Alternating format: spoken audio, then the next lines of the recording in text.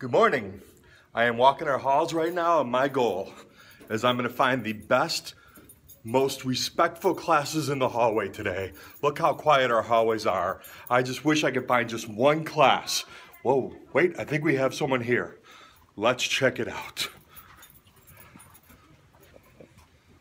Look at how appropriately they're walking. We have bubbles in the mouths, hands behind the back. Nobody's touching the bulletin board. What an amazing class.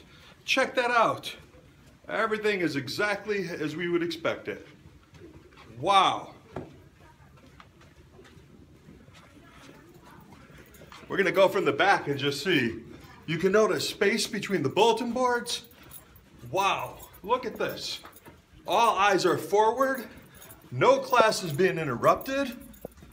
What an amazing, let's take a look. Wow.